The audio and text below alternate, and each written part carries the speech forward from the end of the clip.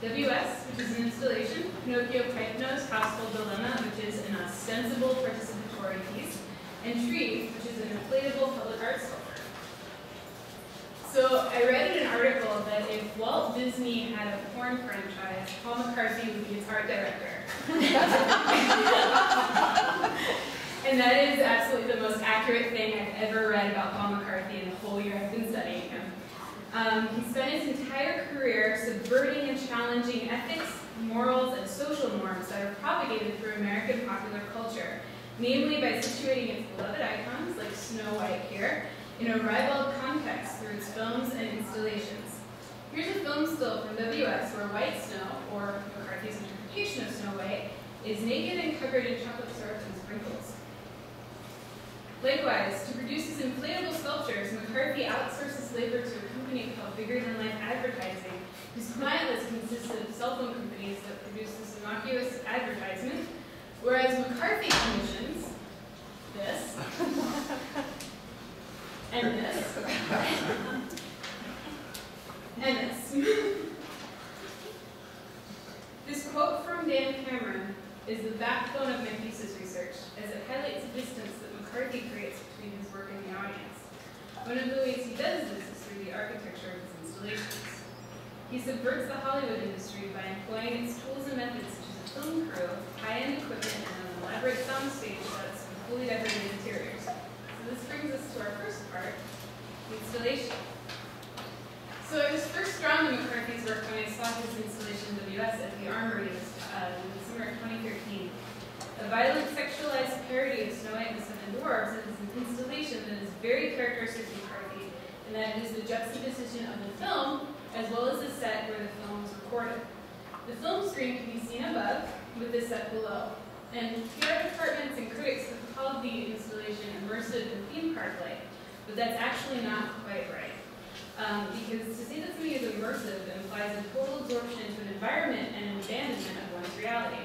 However, visitors are firmly grounded in the perch, as mentioned by Cameron, as they traverse the outside of the film set, which forms a barrier. Moreover, visitors experience the interior of the space through small windows cut into the wall, which is seen below. Peering in through the walls, they can see the detritus left over from the film shoot. And there's like a huge mess, chocolate and ketchup sprayed all over the walls. So visitors have to reconcile the aftermath of the film shoot with the film itself, as it is projected on several channels on either side of the door wall. Thus, McCarthy positions his audience such that they've missed out on the main event and can only experience the performance via a screen, which is a mediated secondary experience. So this is the Enchanted Forest, and you can see the film playing on 4 channels in the back there. This is another instance of how McCarthy structurally distances his audience, because it is impossible to see into the forest without climbing up on the balcony. And once you get this view, you're able to see the house that McCarthy built, which is actually a replica of his child home, and other details of the flora and fauna. However, when you're on the ground floor, the forest is totally inaccessible, because it's situated on a platform that's raised at about 5 feet, or a little bit lower than the average adult line of sight. And so then the architecture of the inside-out film set, the juxtaposition of the aftermath of the film with the film itself, as well as this raised platform, are 3 ways that McCarthy keeps his audience physically separated from the work. It's in this separation, or perch, that keeps the audience grounded in the arena of decorum, as Cameron stated, thus it cannot be considered totally immersive. The perch carries through as we look at the next exhibition context, which is participation. So while researching McCarthy's work, I was very surprised when I came across a few pieces that actually totally involve the audience. One of them is Pinocchio Pipenose Householddilemma, which is a film where McCarthy plays a Pinocchio-esque character that engages in socially unhinged, childlike activities in a one-room domestic setting. So you can see here that he's blowing his nose into some ketchup that he's poured into a pasta strainer. And here he's rhythmically pumping his nose into a jar of mayonnaise while doing like some kind of push-up and saying, like, everybody do it like this, like some kind of demented exercise instructor. So here's where the audience comes in. Before they could enter the film, or the space to view the film rather, McCarthy required that they wear these costumes, which are replicas of the ones McCarthy wore on the film, and they were also fashioned in the McCarthy studio. But participation begins and ends there, and for that reason I had to question whether or not it belonged in the larger framework of participatory art, which is defined by the audience's active role in the outcome of the work. So in other words, artists who are engaged in participatory practice move the audience out of the role of the passive consumer and spectator and into the fabrication and production of the work. So they essentially become collaborators. However, it is only partially participatory because the audience is barred from engaging with McCarthy, nor can they fully share his identity. Here McCarthy has just cut a hole in his crotch and he's shoving a chocolate-covered, plush, phallus-like object into his pants.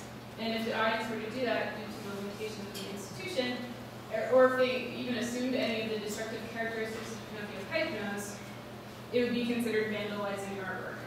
So then McCarthy keeps his audience stuck in this space between active participation and passive consumption, and thus the piece cannot be wholly defined as participatory, and thus serves as another instance in which McCarthy creates distance between the work and his audience. So we move on to our next context, public art. So in the former two pieces, McCarthy made structural decisions that separated the audience from the work. In doing so, he created controlled experiences. Conversely, the third and final component is how scatological sensibility translates to public art context, and this approach was informed by the recent controversy surrounding the tree, which was temporarily installed at the Place Vendôme in October. So the deadpan title is hardly enough to convince viewers of its identity as a tree alone, as well it should be. McCarthy says of the sculpture, "It all started with a joke. Originally I thought that the anal plug was shaped like a Brancusi sculpture. Then I thought it resembled a Christmas tree, but it's an abstract work. People who find it offensive call it a plug, but for me, it's more of an abstraction." So this sculpture is very emblematic of McCarthy's work because it has oscillating meanings.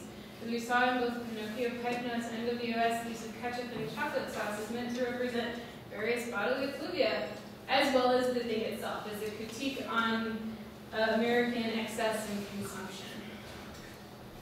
So McCarthy conceived the tree as a site-specific component of his chocolate factory installation at the Monet de Paris, which is the Mint. However, I question the actual site specificity of it. Site specificity implies that a piece is inextricable from its location, otherwise all meaning is lost. A piece is self-referential and therefore placeless, as tree would seemingly fly in the face of this. Tree, though, is a curious case because the site had an impact on how the audience reacted to it.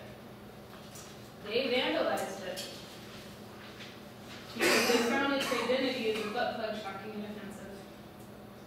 So authorities ultimately deflated it, and it should be mentioned that McCarthy was physically assaulted while installing this. His assailant decried that the sculpture had no place in the Place, which was coincidentally a center for high-end retail.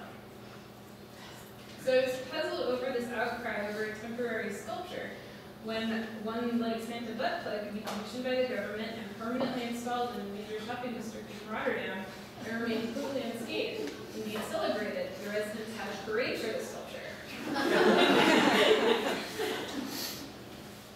However, trees installations can ultimately be considered a brilliant experiment in curatorial placemaking that actually situates it as a tree and a critique of mass consumption, which correlates with McCarthy's oeuvre. Trees installation squares with the tradition of installing Christmas trees in public squares during the holiday season. Its large scale is reflective of this as well. I'll note the comparison between the column of Napoleon and the tree. Very similar. Further, trees' color is one frequently attributed to mass-produced plastic toy trees. So then, McCarthy's use of color, as well as his use of vinyl, situates tree as an object of industrial production and thus a critique of mass consumption. As well, positioning tree as a critique of consumer culture is congruent within the context of the larger exhibition Chocolate Factory, which functioned as a literal chocolate factory that produced small trees. When conflated with the idea of the Christmas tree, it reads as a poignant jab of the commercialization of the Christmas holiday, which is a concept he's addressed in prior works. It is also the conflation of the abject with the innocent, because the Christmas holiday is one that very much celebrates morality. If you're a good person, you get presents. If you're not, you get coal. So It is very much in line with McCarthy's regret. So while the audience had an impact on McCarthy by vandalizing it, they ultimately ended up validating McCarthy's entire threat. Because he questions the reality of social and ethical moral constructs, i.e., maybe don't put a butt plug in public. But because attacking an artist and vandalizing work because it looks like a sex toy is itself an actual crime. So then McCarthy prevails. Thank you.